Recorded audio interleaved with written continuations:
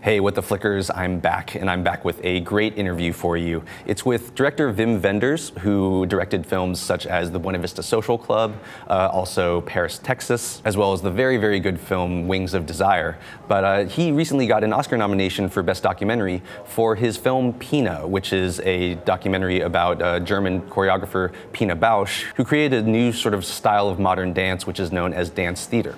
Now, what's really interesting about this movie is that Pina is the second best 3D movie I've ever seen after Avatar. Now, usually when you think of documentaries, you would think, oh, that's better for animation or for action movies. But if you get a chance to watch Pina, which I really recommend you do, you'll see that it plays to all of the strengths of 3D without people having to throw things at the screen or zoom out at you. Because when you think about it, dance is all about movement through space. And when you can show that in longer, unbroken takes in the real world, which is already in 3D, it really shows the potential of 3D. And Wenders has a lot of really interesting stuff to say about what he sees as the future and potential of 3D, which at least were definitely a surprise to me. So anyway, please take a look at my interview with Wim Wenders. What do you think the emotional impact of 3D is in a film? Or what it should or could be? Well, what it could be, I can tell you more what it could be. 3D is two different things. It is either an attraction, an additional attraction to filmmaking, or it can be a whole new thing, a whole new experience, a whole new way to immerse in the lives and into the world of somebody else. And as such, only as such I'm interested in it. And I think there's a whole different 3D out there that is very natural and that is not effect-driven at all, but that is, in a way, the continuation of your life. You see with your two eyes, and your brain constitutes space all the time when you turn around, and when you walk out of the hotel here, you are in a 3D universe. And I wanted to make this film about the world of Pina Bausch in such a way that after a couple of minutes, you forget that you're watching a film in 3D. I didn't want the technology to be the attraction, but the incredible art and the beauty of Pina Bausch's world. One thing that I was so impressed with in this was the sound design and hearing the dancers breathing and their footsteps. What were your thoughts behind bringing that aspect to her performance? Pina Bausch's art is very physical, and sometimes the dancers go to the extreme limits. Sacre du Printemps is, I mean, even as in the audience, you're completely wasted afterwards. You're in sweat. And it's extremely physical. And as we take you into such a privileged place that you're really on the stage with them and that you almost feel them and touch them, of course you have to hear them breathe, and you have to hear them moan, and you have to hear the humanity of it. Very often dance is strictly an aesthetic experience, and in the case of Pina Bausch, it's the opposite. It's about life. It's not about aesthetics. And I was reading an interview you spoke about seeing Pina's work for the first time and you having a very strong emotional reaction to it. Did you feel that you learned something about humanity or the human condition by watching her work? Pina started out with a whole different premise than dance in general. She said, I'm not interested in how my dancers move.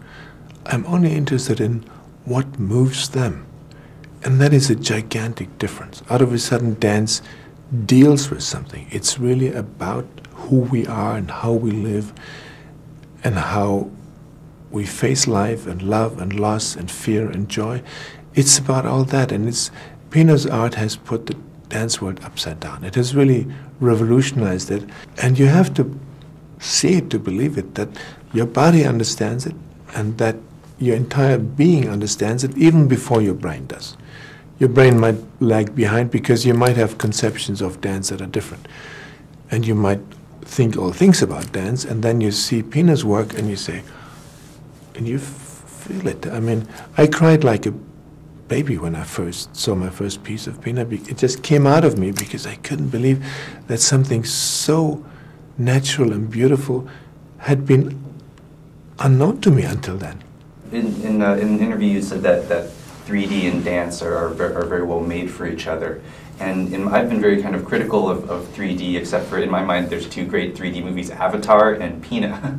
And I was wondering whether you feel that all movies should be made in 3D, or only certain ones, or eventually, or that's just the way that the technology is moving. I think not all movies should be made in 3D, not at all. But movies that have an affinity to space and that can use it, and that where this new language is a necessity, that is interesting. When it's only an attraction and a fairground attraction, basically, these movies can use it, but could just as well be made without it. But to tell a story that has an affinity to this new space is fabulous.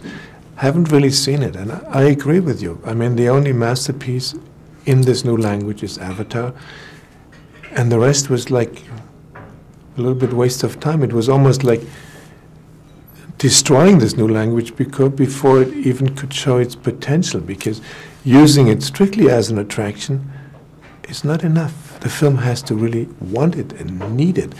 And dance, I was lucky. Dance was made for it. They were made for each other, 3D and dance.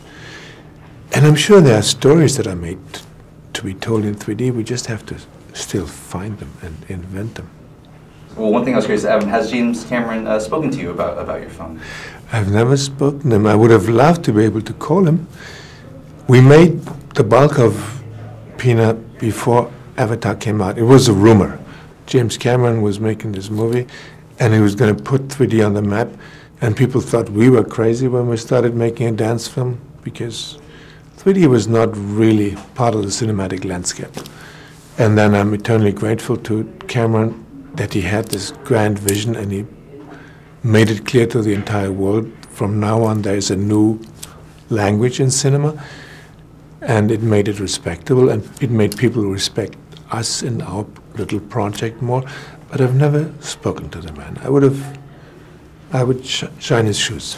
I was wondering, is there a film from the past, a favorite film of yours that you would love to, that you wish had been shot in 3D, or you'd be curious to see in 3D? I showed the film at the Chinese theater on Saturday, and afterwards there was a lady, elderly lady, coming towards me and shaking my hands and said, "I'm the widow of Gene Kelly. He would have loved this movie, and he would have immediately used 3D if he had known it." Ooh, that made my day. Yeah, especially with him with such a physical type of kind of. And imagine what he did and how he did transcend space. Let's say in Singing in the Rain, he really did. He didn't have the technology, but he went very, very far with the two-dimensional representation. And I started to imagine what Gene Kelly could have done if he had had James Cameron's camera. And you're talking about almost sort of killing the 3D genre before it got started. What do you think were the main errors that studios have been making with their 3D films that's caused the reputation to go down? And do you think they're looking to fix it? I hope they're about to fix it, and I hope that movies like Scorsese and Spielberg that are coming out now will open up the range of movies and the language to other sort of storytelling. I think, myself, I'm completely convinced that 3D is the future of the documentary, and that it will lift that genre to a whole new level, because the presence of a camera, the presence of a person in front of a camera is a whole different thing in 3D. Your body in front of the camera, you as a person, you have a volume, you are there, I can almost touch you. I am interested in your story in a whole different way when I shoot you in 3D. So I think the documentary has a long way to go with 3D, and eventually storytelling will also not only include action and blockbuster movies, but also intimate stories and family stories that we just have to crack the code how to tell it in 3D.